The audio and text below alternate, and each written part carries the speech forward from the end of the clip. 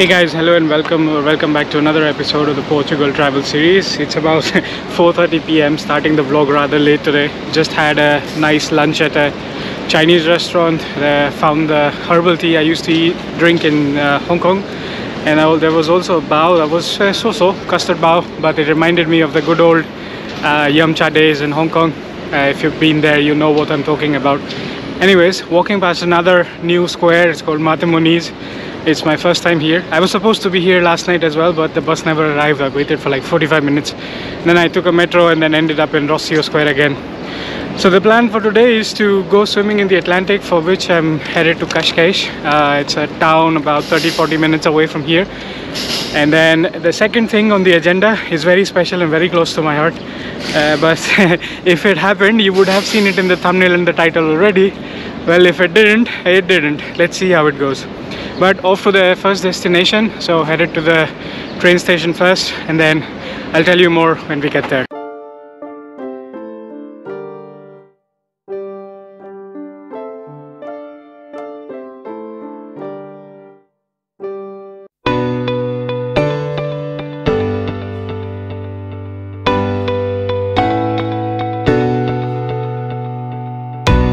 I just got off the train and the adventures don't seem to be ending anytime soon.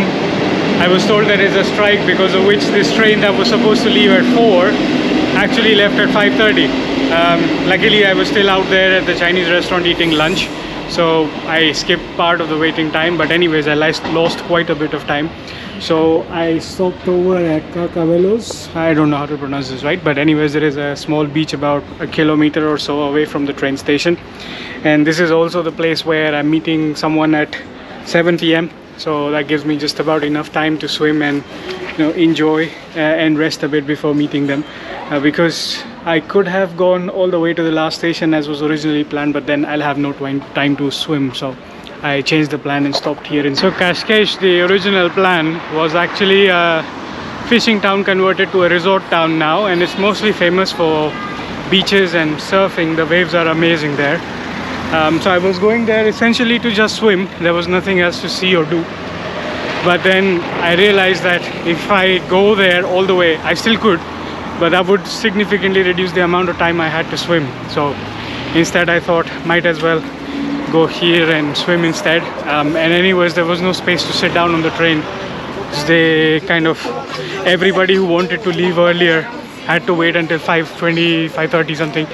So there's like a whole backlog of tourists waiting on this train, so it's pretty cramped and stuffy. So instead of spending my time standing, I decided to just come here and spend my time swimming instead.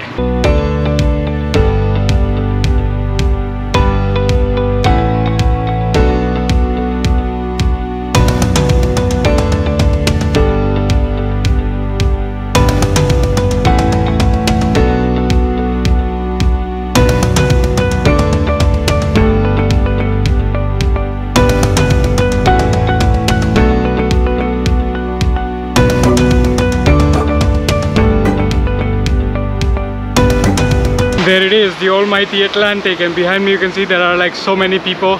So just have to find like a sweet spot to drop my stuff and then jump in the water. I guess the water is going to be really cold, so I'm just going to run for it, but really excited to be able to swim again after.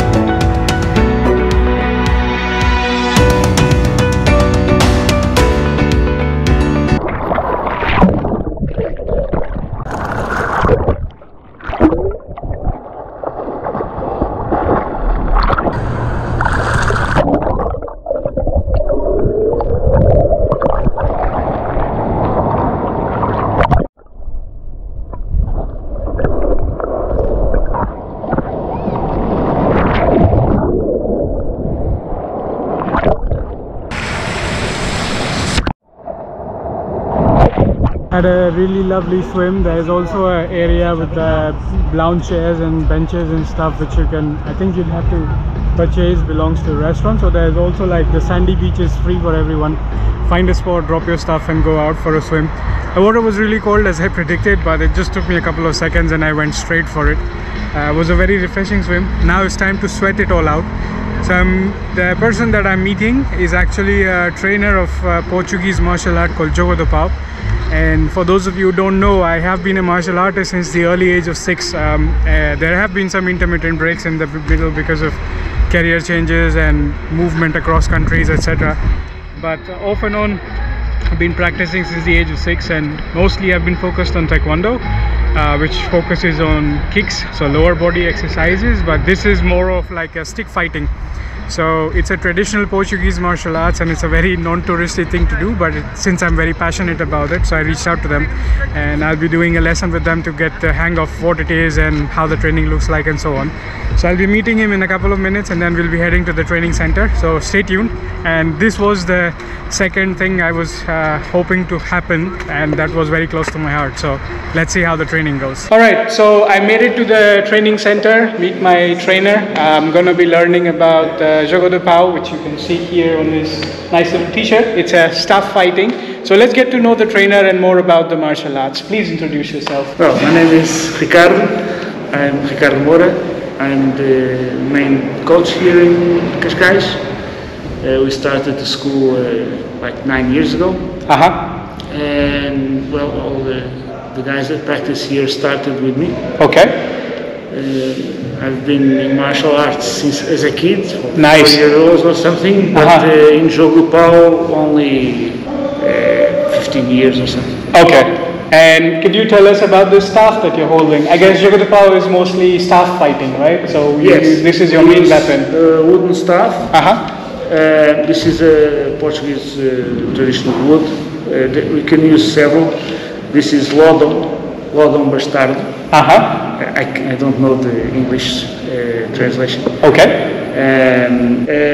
It's a wood that was used for animal traction vehicles. Okay. It's very resistant, also flexible, so we can actually hit each other.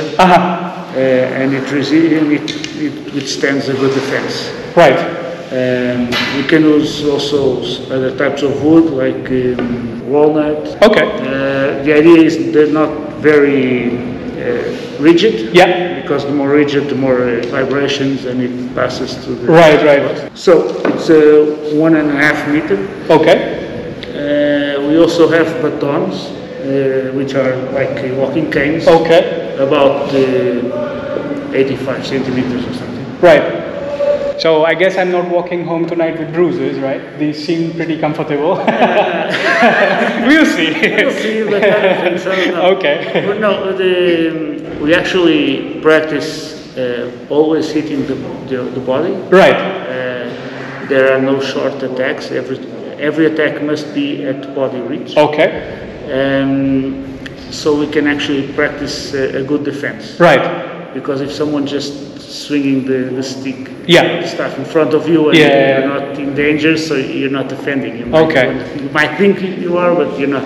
Okay. So we actually practice. When we attack, we try to hit the opponent's body. Yeah. And we teach him how to defend. Okay. Today, we are going to use some safety measures. Sure.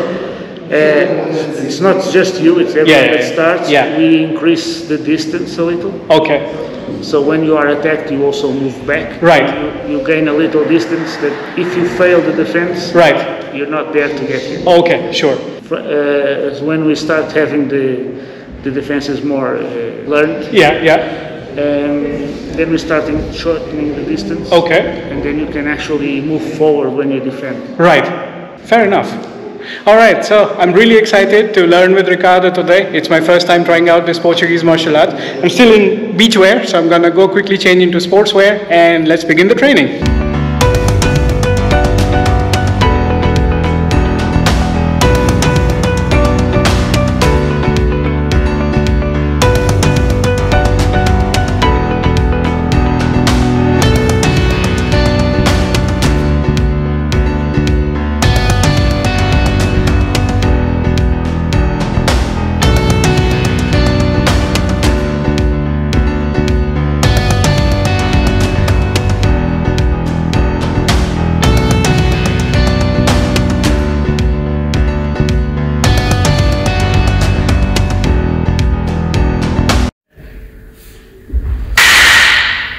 See my stuff like that?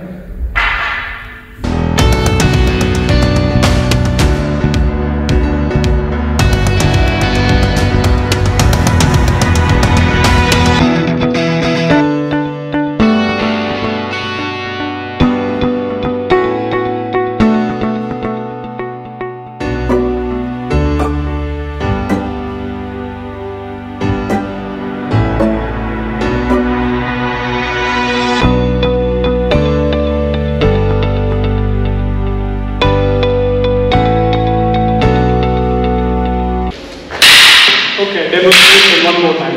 Okay. Same motion? Yeah. Defense? This one.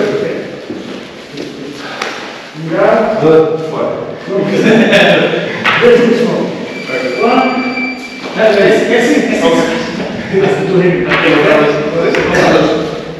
Fora da nossa escola, sim. Never trust the guy. Don't trust anyone with a stick. Yeah. You are attacking him at this point. Depois vamos levantar.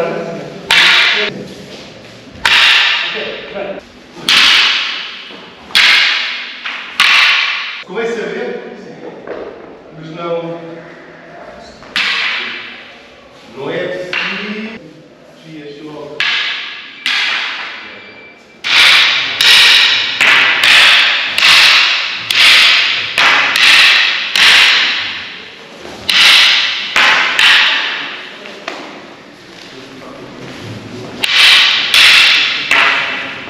Quer que esquerda?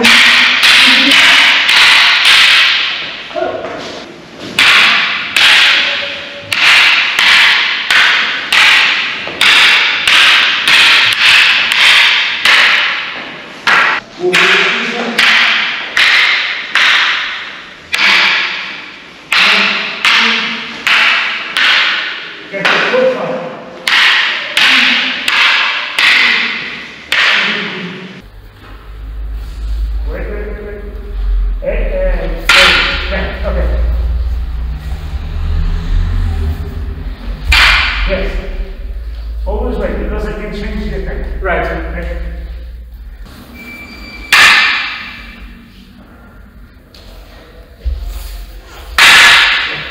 Again. Going forward. Yeah.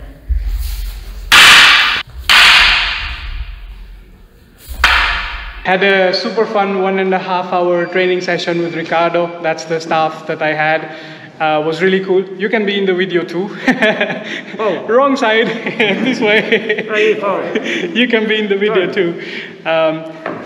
Yeah, that's Antonio. Cheers.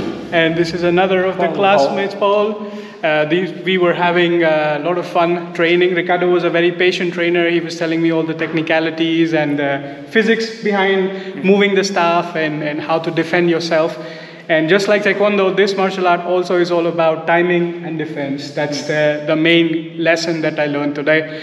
Also the distance, right? Yeah. So defense is paramount and you have to properly maintain your timing and the distance. All right. Thanks so much, Ricardo, for the pleasure. awesome 1.5 hour lesson during this summer's coaching heat. I'm totally melting, so I should go back to the Atlantic and swim again maybe one more time. But it was a really fun experience, really unique. I never imagined I would have done this without your support. So thanks so much. And also to you guys, you made training a lot of fun. With that, I'm ending this episode here. I hope you like this, and I'll see you again in the next episode. Thank you. Bye. Bye.